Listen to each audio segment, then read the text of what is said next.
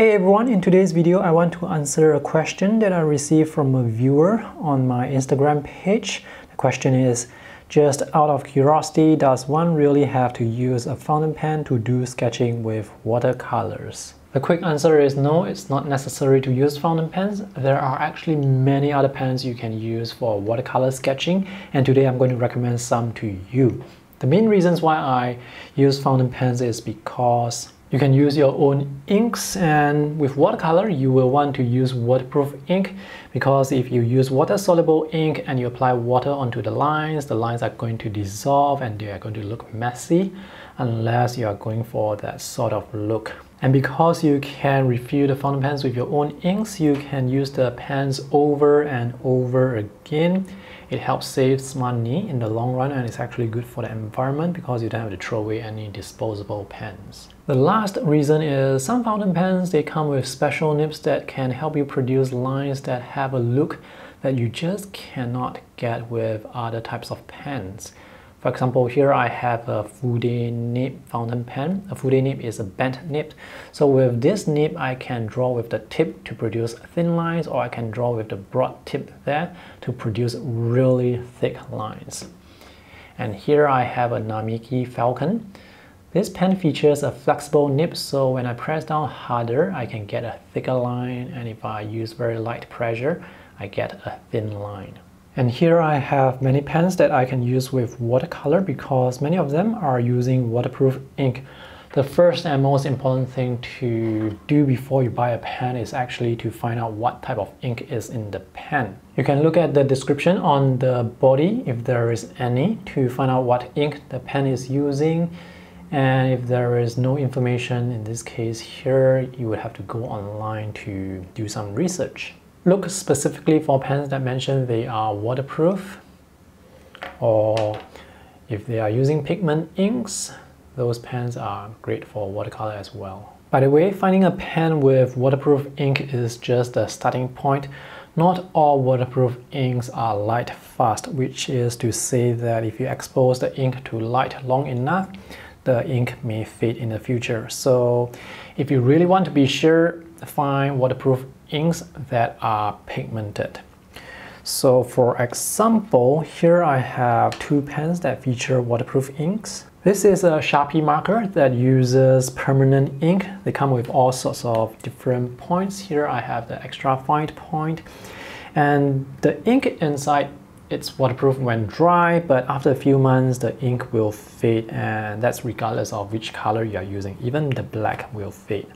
So even though this pen can be used with watercolors, I don't use this with watercolor. This is the Pilot Jet Stream. It's a ballpoint pen. The ink is also waterproof when dry, but I don't know if this ink is light fast, so I don't use this pen with watercolor either. By the way, for these two pens, if you spray fixative over the lines, the colors will break. So that's another area where you may want to test before you use the pens on your actual art.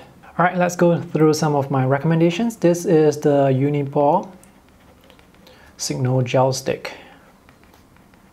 This pen is available in different colors, and it's from the Signal series of pens. These are ballpoint pens, so they may come with the characteristic ink blobs at the start or end of the lines. Now these are disposable pens. I believe they don't come with refill, so once you use them up, you would have to throw them away. So this pen, it's almost used up. I will have to throw this away. And let's put some water on the ink and see if they are waterproof.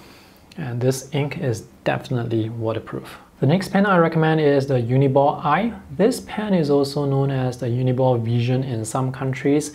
It's available with different tip sizes. This is micro. This is ultra micro. I believe there is another size which I do not have. This pen features pigmented waterproof ink, and it's also available in different colors. Alright, let's test this. So this ink dries relatively fast, just like the Uniball Signal Gel Stick, and it's waterproof, as you can see. Here's a variant of the Uniball Eye or the Uniball Vision. This is the Uniball Vision needle with a needle point tip. Some people may prefer needle point to rollerball. And these are the colors that I have: orange, green, blue, purple. There may be more. I'm not sure if these are available with other tip sizes. The one that I'm using here, this is a fine. Let's have some water on this as well. It looks like it hasn't dried yet. Let's try again. This time I have allowed this to dry for a longer time, and now you can see it's waterproof. So you may want to test the drying times for your pens as well. Next we have the Uniball Air. This is available in micro and normal, non-micro. This is a rollerball as well. You may notice I feature a lot of Uniball pens, and that's because the Mitsubishi pencil company that makes the Uniball pens, they make many of these with waterproof ink. And this is the Uniball Signal, the Uniball Gel Impact, another Uniball Signal.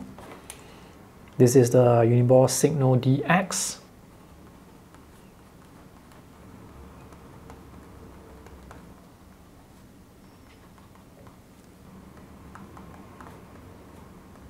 Uniball Air is one of my favorite pens because you can actually create thin and thick lines depending on how much pressure you put on the pen.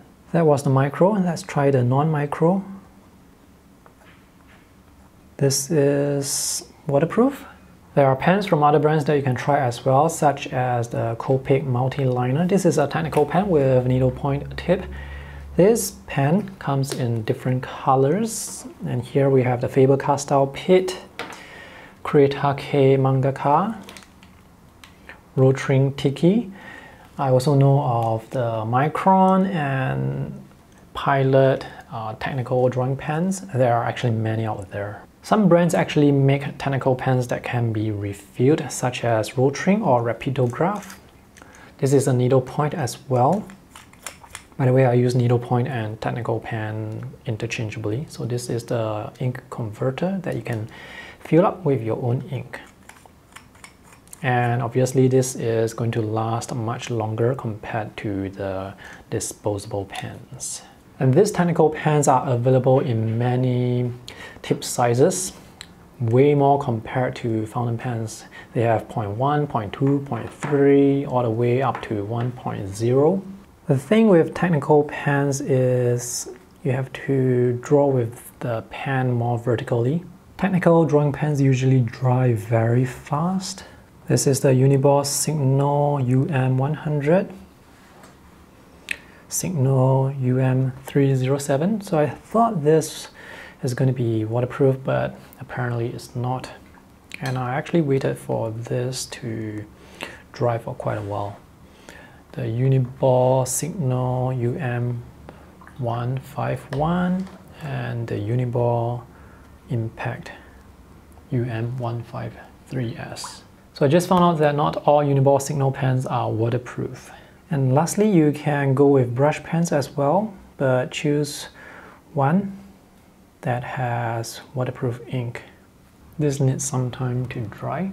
Let's try again. This time I have allowed sufficient time for the ink to dry.